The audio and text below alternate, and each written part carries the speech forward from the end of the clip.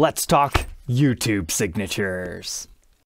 Welcome back, Troglodytes, to your daily dose of guitar information, the Trogly's Guitar Show. I didn't even realize Fluff had recently gotten a signature guitar, but we're going to talk about the early days of guitar YouTube today. If you like to watch gear reviews and guitar-related content, you have so many options today. But allow me to paint the story of the early days of YouTube. There's three main categories I would put these in. Guys that were trying to teach lessons, other ones were just being meme lords, and it seemed like they just had this really cool friend group that you wanted to be a part of. And then there were other people who were putting on shows. So for example, some of the lessons guys were like Marty Schwartz. I would kind of consider Robert Baker within that territory because that's what his early works were more like. You could also say Steve from Boston, formerly known as Pixie Licks. But then the meme lords, I mean, the king has to go to Jared Dines and Stevie T. I don't know if you'd necessarily count Rob Scallon in there because he's just on his own whole different level and was one of the earliest YouTube guys to get a signature guitar. But you might enjoy what Agufish creates yet today. But within the shows, the one that come to my mind was Greg's Guitars, because he seemed to have a video on any model that you wanted to see of him playing it. But don't forget about Guitar Point over in Germany with Ollie Neander. Love those classic episodes.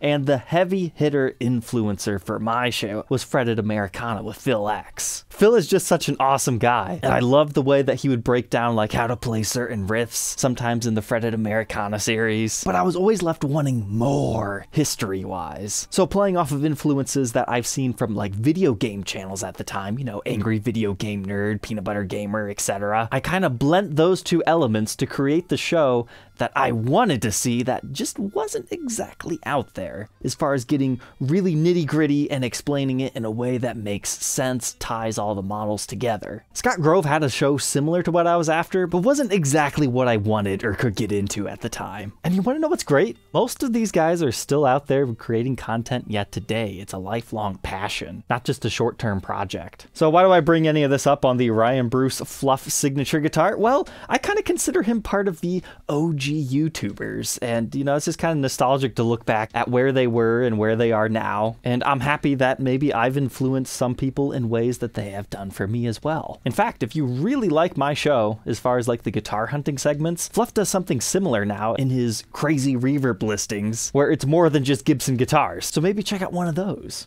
So now we get here, Fluff's new signature 6-string Stingray by Music Man. First off, we have to start with the name. It's hilarious. He seems to be non-believing that they actually let him name it Teely Dan, you know, a play off the artist Steely Dan. Now, when I think about Ryan, I typically associate him with the RD body shape, because in tons of his earlier videos, you would see him using one. But 50 in total were made, 25 were this really cool aqua blue sparkle with a black pickguard. But this is the Sweetwater exclusive finish of 25. So if this doesn't do it for you, maybe this one will. But Nick actually new guitar date this one, so that's why we get to document it on the show before I ship it off. But he's buying this for his son because he had just recently bought his dream guitar, a Silverburst Les Paul Custom, based on the videos that I've documented of so many. So now he wanted to get his son his dream guitar. So as far as all the nitty-gritty details and specs, we'll get to that on the workbench, but it's kind of got like some Telecaster, Stratocaster-like elements blent into it. This is known as the Stingray by Ernie Ball Music Man.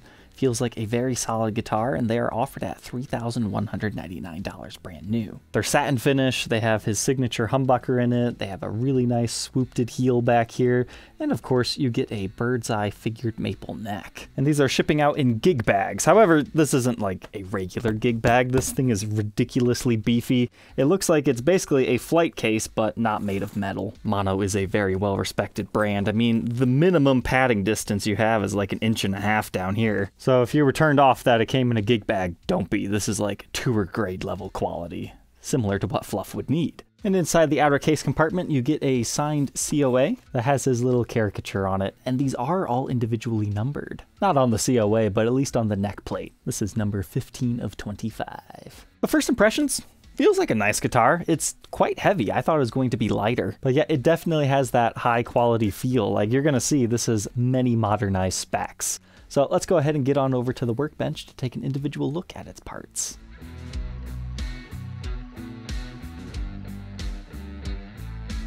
Inside Teely Dan, let's start with our pickups first. So this is a Fishman Fluence single coil, as well as his signature Fluff humbucker Fishman Fluence. It's worth noting that the bridge pickup cover is black chrome, whereas you have more of like a satin plastic look on the single coil. From the interviews I watched of him, it seems like he mainly only ever uses his bridge pickup, but he put that in there just in case he was doing like some sort of a demo and wanted to change up the tones. But I think you guys will be happy to see this. It's actually routed for 2 humbuckers, so if you don't end up liking that neck pickup or you want to try something else out, you do have the possibility. Now that I look at the route, it's interesting. Look what they've done. It's squared off here, but then rounder there. So it should be able to accommodate quite a few different pickup styles. Then we do have one other sticker in here with a build date on it.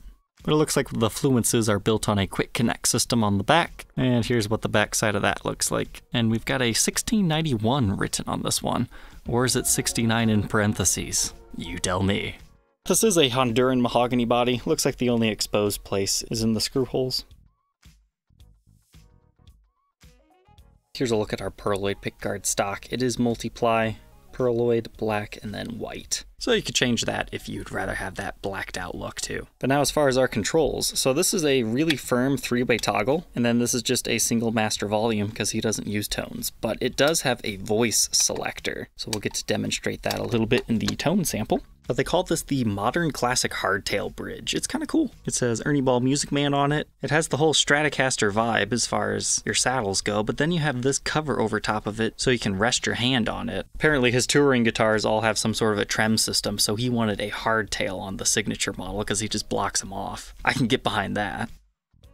But this is a satin urethane finish. It's got a little bit of a comfort rounded edge over here, and it's just a nice flat finish. We'll see some more of that over on the back. But moving on from that mahogany body, you've got that roasted maple neck with an ebony fretboard. And it's adorned with the very small dot inlays. And these are stainless steel frets, 22 of them. They're looking nice and shiny straight out of the box. I do want to comment on just how smooth the fretboard is though. They definitely do some fine sanding to it. It's not like all open pore. It's very nice, dark, even color. I wonder if they dye it at all. But it nearly feels like they put a satin finish over top of it. And they're billed at a 10-inch fretboard radius and a 25.5-inch scale length. But kind of a skinny nut width, 1.62 inches and 2.03 by the 12th. First fret neck depth, 0.85, and chunks up to 0.95 by the 12th. Here's that neck profile at the 1st fret and the 12th fret. It almost has like a drop-off swoop to it, which now that I've seen it, I can kind of feel it. This is the more rounded over portion for your thumb, then it just slightly sculpts away for your soloing territories.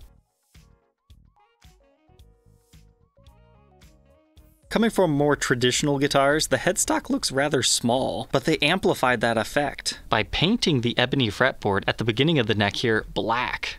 I'm kind of surprised they didn't go for the whole teal coloring. It would probably have been easier for them. And made the headstock look a little bit longer too. And you'll also notice that the nut is compensated. I think that's what all those cuts are about. We've got the Ernie Ball Music Man logo and the Stingray. I think it would have been nice if we could have put Fluff's signature right here. Because let's face it, if you're buying this guitar, you're a big fan of his. You want to show it off a little bit more. But I can totally understand why an artist would choose not to do that. Also, something to keep in mind, this comes stock with 11 gauge strings. So if you were to happen to buy one of these and wanted to play in standard tuning, and you just thought this thing was like ridiculously stiff, that's because it's designed for drop C sharp from the stock factory settings. So think drop D, but a step below. So with all that tension on the neck, where is the truss rod? It's down here on a wheel system.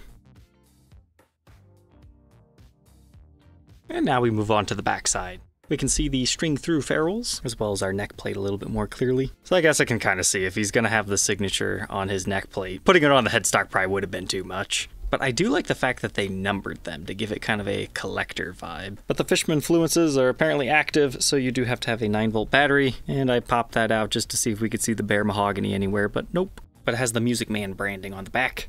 Your output jack is located on the side, and then strap buttons at the bottom and at the top of the horn. But look at how the neck hugs into the body right there. It's not seamless because it's a 5 bolt-on design. However, they try to blend those woods as best as they can. That feels like it's going to be comfortable. And speaking of comfortable, they have a very thin finish on this neck. You can actually tell where they kind of sand the neck's finish down. Which at first I was like, yeah, I don't know if I really like that line. But there's not really that much of an abrupt difference, but enough to tell that if this was on the entire neck, it wouldn't be as smooth and effortless to play. But they call it a roasted figured maple neck. It seems many of these have the bird's eye pattern within it, but you also have a little bit of flame blent in there. So metalhead guys tend to like bird's eye and burl, so it makes sense. But now the backside of our headstock, we've got locking Schaller tuners and our little California bear. All said and done, this one only weighs 8 pounds, 4.3 ounces, but it definitely feels chunkier than that. So let's go ahead, plug it in, and see what kind of tones we can get.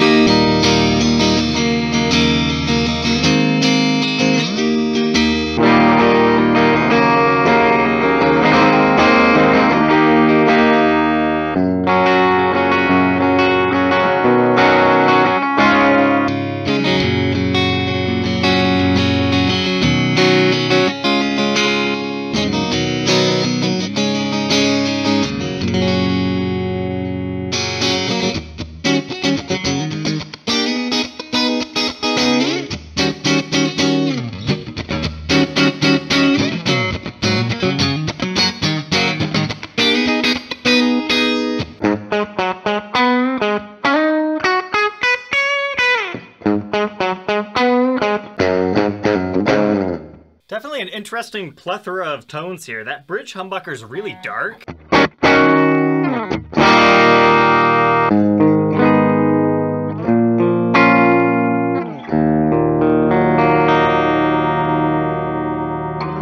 I know the neck pickup was kind of an afterthought, but I like it.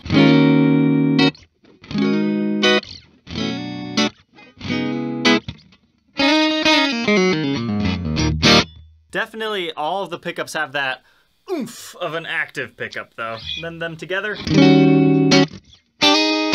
seems to favor that neck pickup. Then you can also do your pulled up voicing.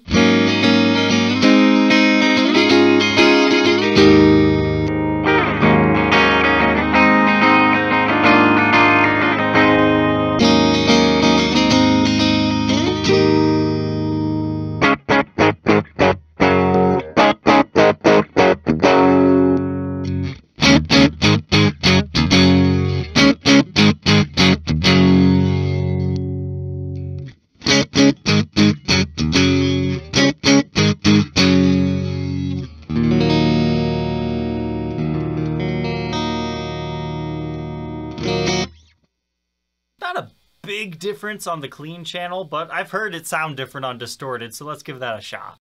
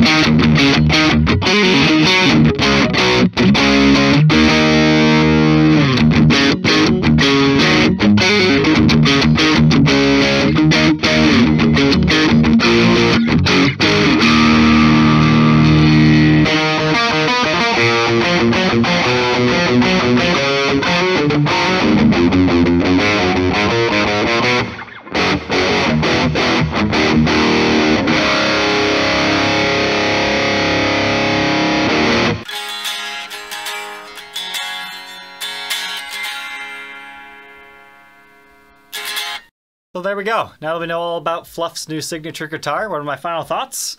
For me personally, it's not my style of instrument that I normally document or play, but it was fun to get to experience it. Having such a heavy gauge string, I mean 11s aren't that crazy, but my goodness, I'm used to 10s. These things just feel like power wires. And even though I'm already tuned down, it just feels like it's still such a stiff guitar, but that's great for your chugginess and the style of music he plays. So maybe not the guitar for me, but I'm so glad Nick sent this over to us to check out. And we got to document something a little bit different. This whole body shape just kind of reminds me of like some of the Ibanez Tallman guitars. There's similar things.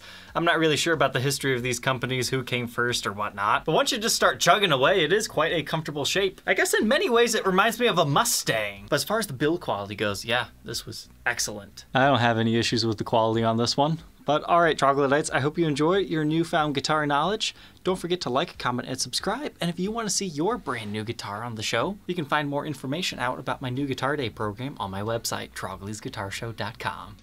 Take care.